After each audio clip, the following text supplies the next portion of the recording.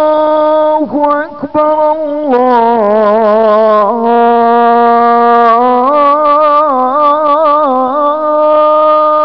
الله أكبر أشهد أن لا إله إلا الله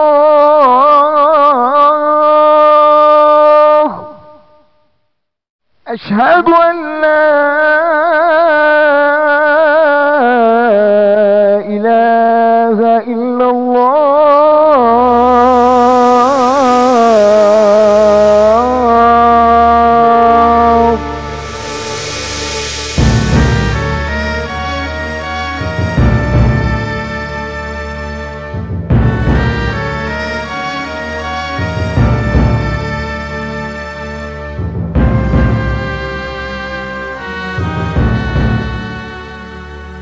Come, Ismail, come. Ikram Sheikh welcomes you to Bangladesh. Have a seat.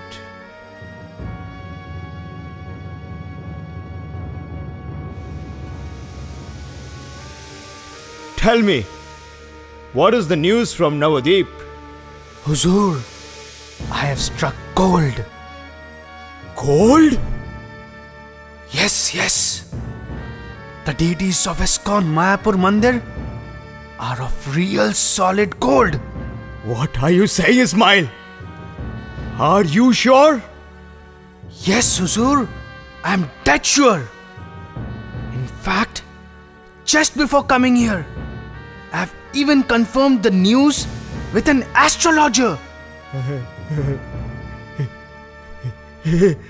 Is that so?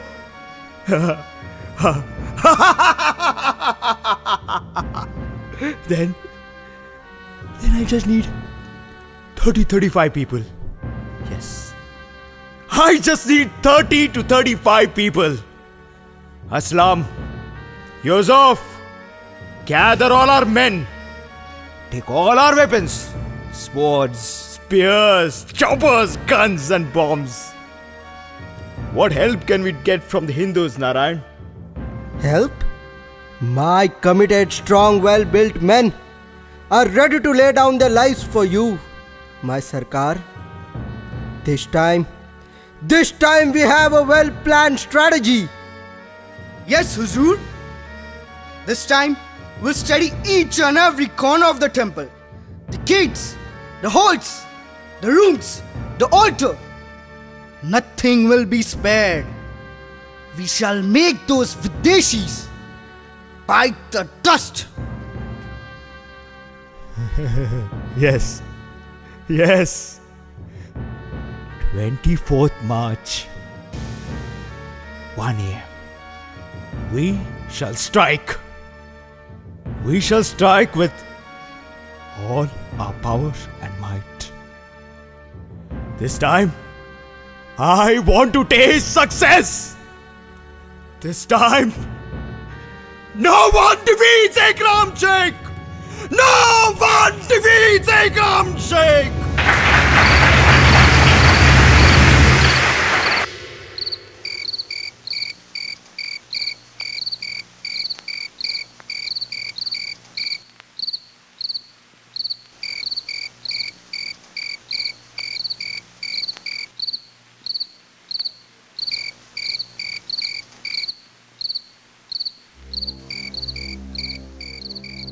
Abbas, are you ready? Yes, I am. Everyone, hold your weapons. Keep your guns and swords intact. This is our golden chance. Abbas, you go from the west. Iqbal, take the south. While me and Jamal will take the east. Yes, Shankar. But before you get down, don't forget to indicate to Ikram Sheikh. Now is the right time. The tiger is asleep. Take the bait. Shh. Mind your weapons. He's heard it.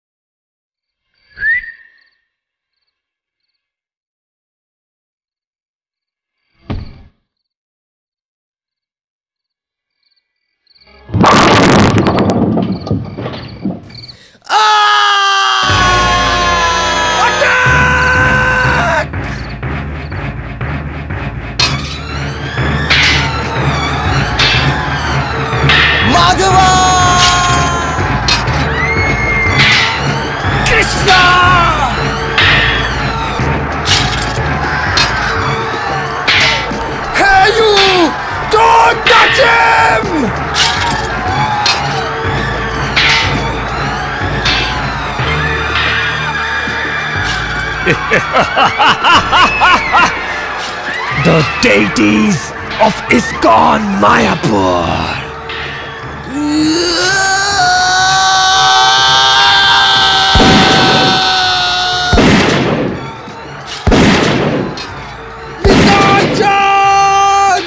Fire!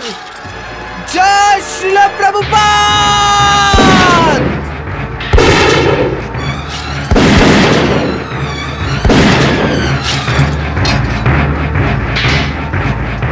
Sarkar! Throw the bomb!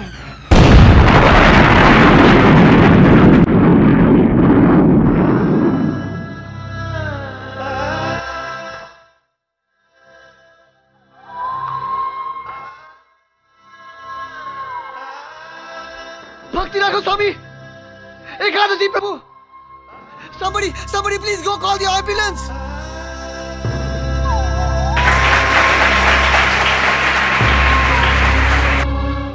24th March 1984 formed a deep wound on the body of ISKCON.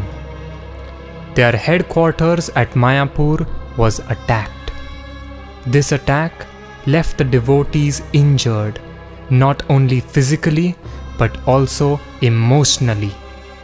They had just managed to rescue the deity of Srila Prabhupada, but they had lost Srimati Radha Rani. There was an undercurrent of insecurity in the community. This time, the leaders had to take a serious stand.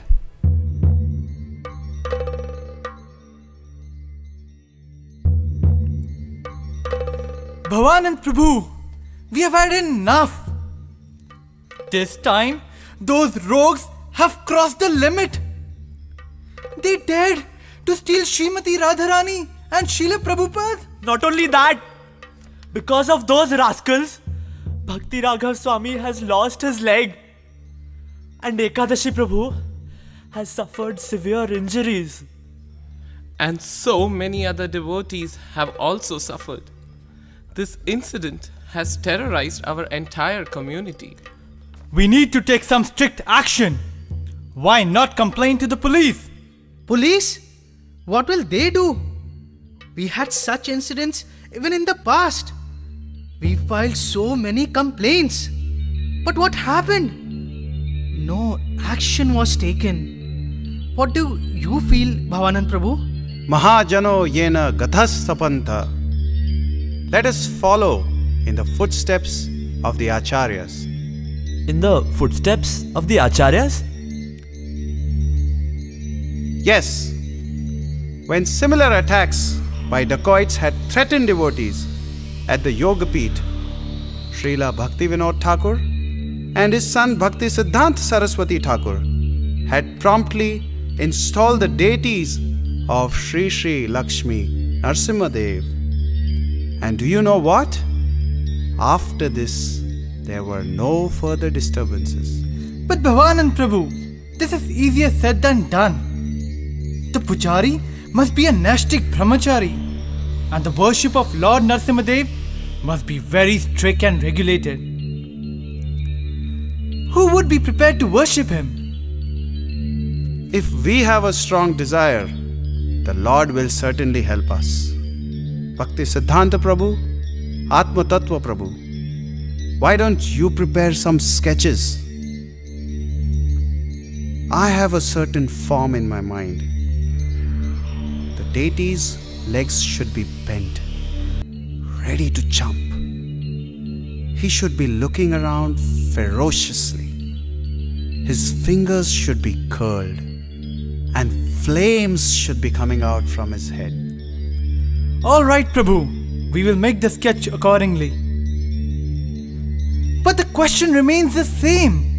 Who will be ready to worship Lord Nrsimhadev?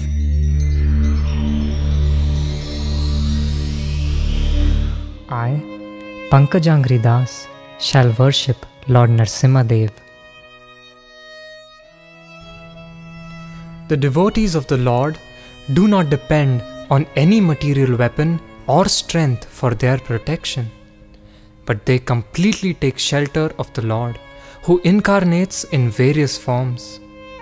Therefore, the devotees at Mayapur sought shelter at the lotus feet of Lord Nrsimhadev. Atma Tattva Prabhu was made in charge for bringing this most ferocious form of the Lord to Mayapur. He immediately left for South India, a land of rich devotional culture and celestial architecture. After a long and tiresome journey, by Krishna's grace, he soon found a renowned sthapati. A sthapati not only sculpts deities, but is also an expert in temple architecture and engineering.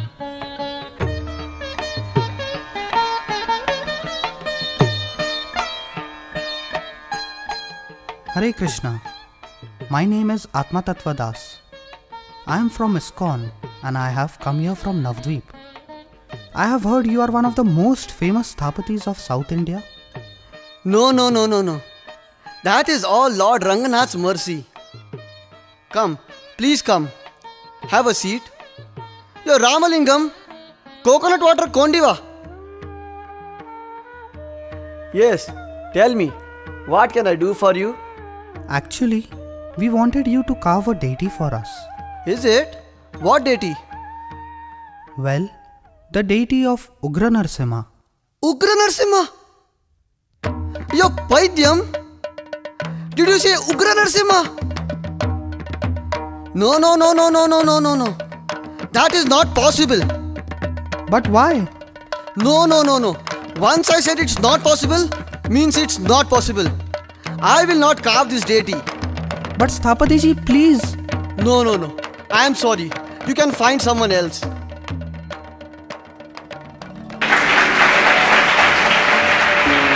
Atma Tattva Prabhu approached many deity sculptors. The answer was always the same: no. He made a number of trips between Mayapur and South India. 6 months had passed, but there was no fruitful result. Atma Tattva Prabhu was determined. He decided to once again visit the original Sthapati.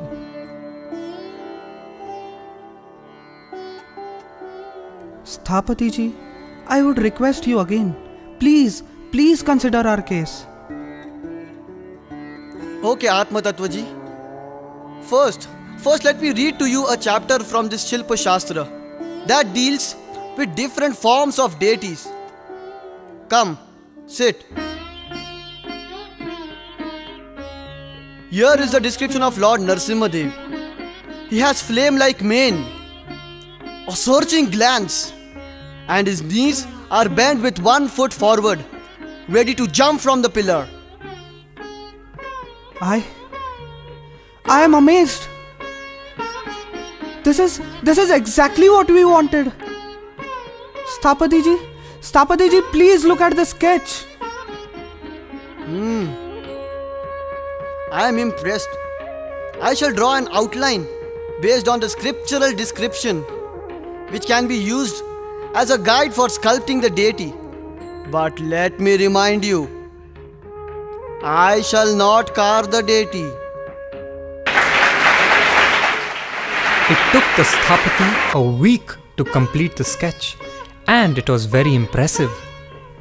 Atma Tattva Prabhu returned to Mayapur and showed the sketch to the temple authorities.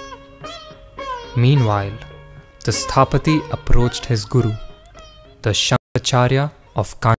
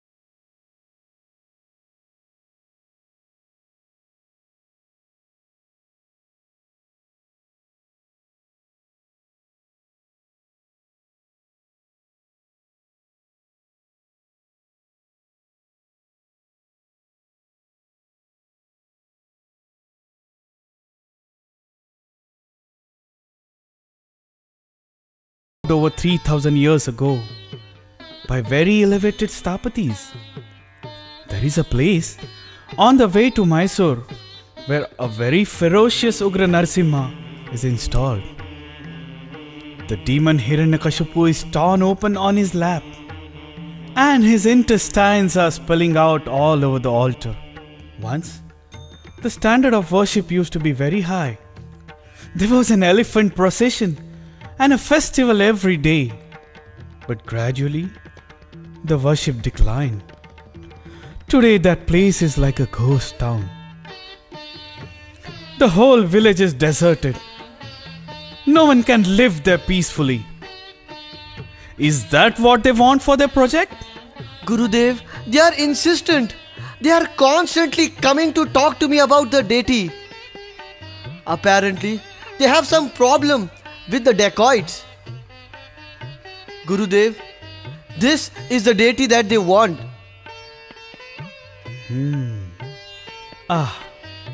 This is an Ugra category. But a deity in this particular mood is called Nrsimha. He doesn't exist on this planet. Even the demigods in heavenly planets don't worship a form like this. Yes, this deity belongs to Ugra category.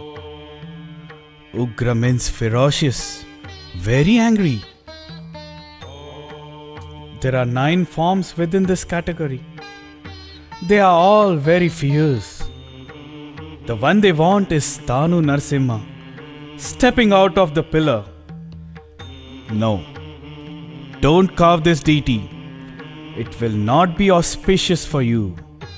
I will talk with you about this later.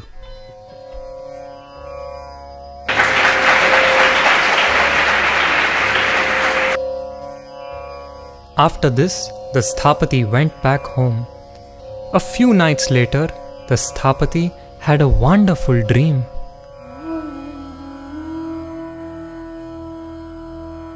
My dear son, please listen to me very carefully. Every holy place has a predominating deity whose mood is accepted by all the other deities installed in that dham. The predominating deity of Navadvip is Sri Chaitanya Mahaprabhu, who is very merciful, and hence every deity in Mayapur will adopt that same merciful mood. Hence for them you can carve Nrsimha. My dear son, please go ahead.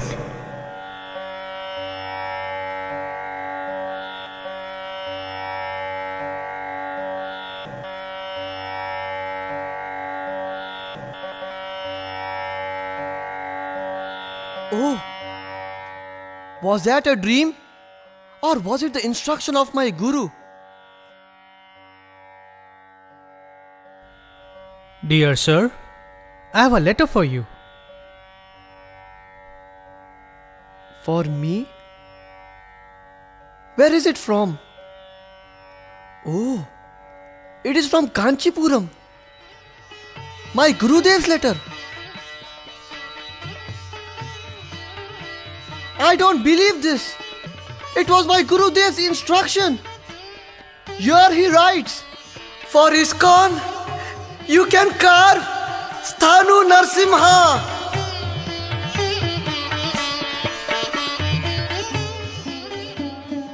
Unaware of what had just transpired between the sthapati and his guru, all the devotees in Mayapur wanted this same sthapati to carve the deity. For the 3rd time, Atma Tattva Prabhu was sent back to South India to try to convince him again.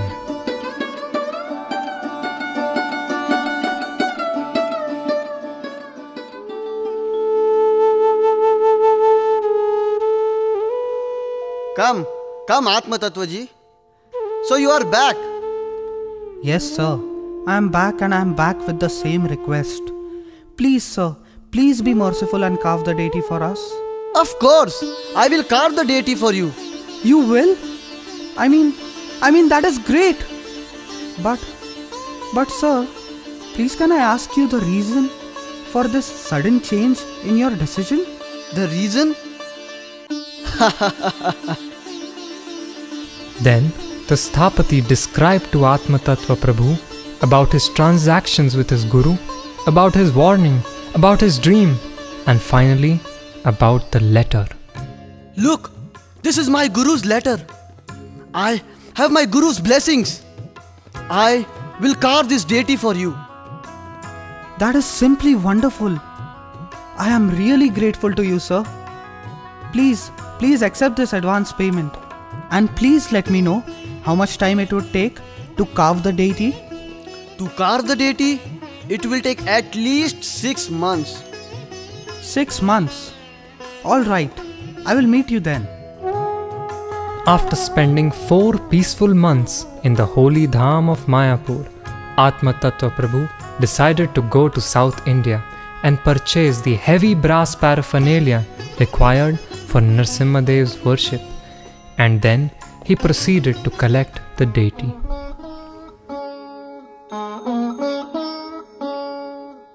Hare Krishna, Sthapati ji. Oh, Atma Tattva ji. Hare Krishna, Hare Krishna. What brings you here? Well, I have just finished purchasing all the paraphernalia required for the worship of Lord Nrsimhadev. And now I am here to collect the deity. Deity? What deity? What deity? Sthapati ji, I have come here to collect the deity of Lord Ugra Nrsimha. Have you lost your senses? You have come here to collect the deity of Lord Ugra Nrsimha. I haven't even found a suitable stone yet. But you told me he would be ready in 6 months. Yes, I will keep my promise. 6 months after I find a suitable stone. What? But there are big slabs of stone all over South India. Then what is the problem? And besides that, what will I tell to the devotees in Mayapur? Atma Tattva ji, I am not making a grinding mortar. I am making a deity. The scriptures tell us that only a stone that has life can be used to make a Vishnu deity. When you hit 7 points of the stone slab and they make the sound mentioned in the scriptures, only then that stone may be suitable for making a deity. But then, Atma Tattva ji, there is also a second test to indicate whether the stone is a living stone or not. There is a bug that eats granite. If it eats from one side of the stone to the other and leaves a complete trail visible behind it, only then the second test of such a living stone has been passed. That stone is a living stone, Atma Tattva ji. And expressions can manifest from such a stone only. And only from such a slab can I carve your Nrsimhadev. Such a stone speaks poetry. All the features of deity sculpted from such a stone will be fully expressive and beautiful. Atma Tattva ji, please be patient. I have been searching sincerely for your 6-foot slab. Well, it seems that I don't have a choice then. Well, Sthapati ji, the last time I came here, I forgot to tell you that we want a Prahlad Murti too. We want to worship Prahlad-Nrsimha. What do you think? Well, I don't think that is possible. You want everything done exactly according to scriptures. Your Nrsimhadev will be 4 feet high. Comparatively speaking, that will make Prahlad Maharaj the size of an amoeba.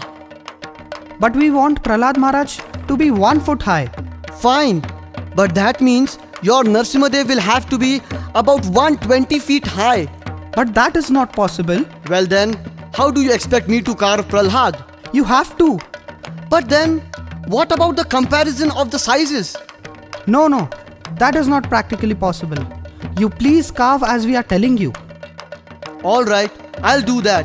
But now, please let me do my work. Yes, of course, Sthapati ji. Hare Krishna. Hare Krishna, Hare Krishna. Atma Tattva Prabhu shuttled back and forth from Mayapur to South India, every 30 or 40 days. Finally, the stone was found and the sthapati became a transformed man. For over a week, he hardly spent any time at home.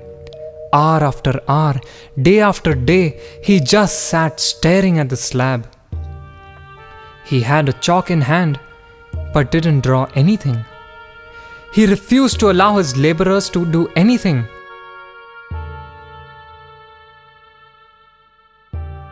So, what is the latest development, Sthapati ji? Well, I have made a sketch on the stone. Is that all? Sthapati ji, the Mayapur managers are becoming impatient. Are you sure this deity will be finished in 6 months? Don't worry, don't worry. The work will be done. After this, the sthapati started carving the form himself with intense care and dedication.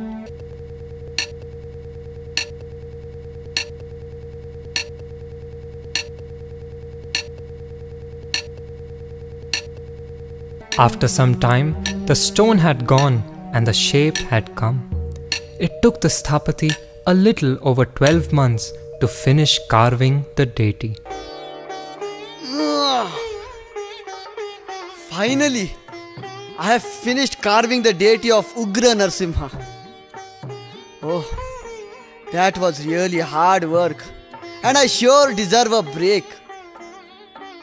Well, let me visit my friends for a few days before informing Atma Tattvaji about this.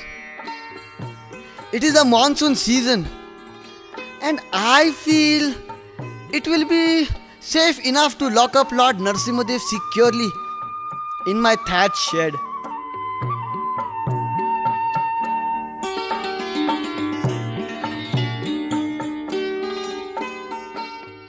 Two days later.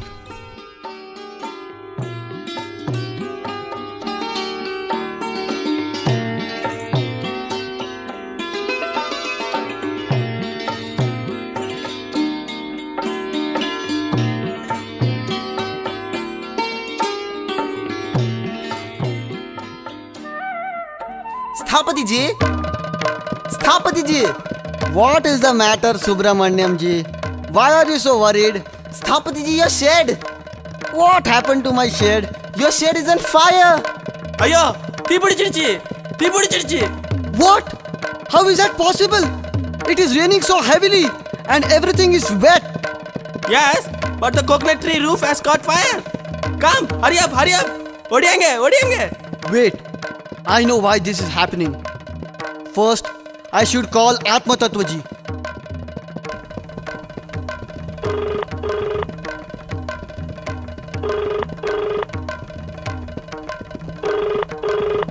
Hare Krishna, Atma Tattva Das here. Hello, Atma Tattvaji. Please come and take your deity. He is burning everything. He has made it clear.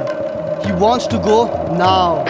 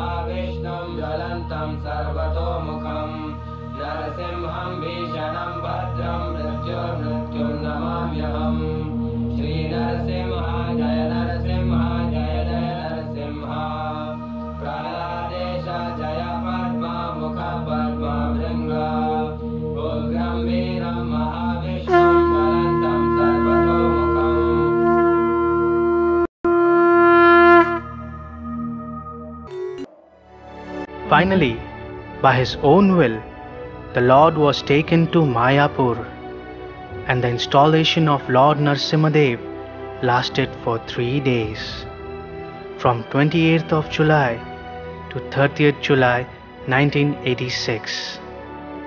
And after this, there were no further disturbances, no attacks, no robberies, no dacoits, and no injuries. With the appearance of Lord Nrsimhadeva began the era of protection of the devotees, both physically and spiritually. He is the one from whom even fear personified fears. And he is the one who provides fearlessness to his devotees from any situation or calamity, just like he did to Prahlad Maharaj. Shri Ugra Narsimha Bhagwan Ki!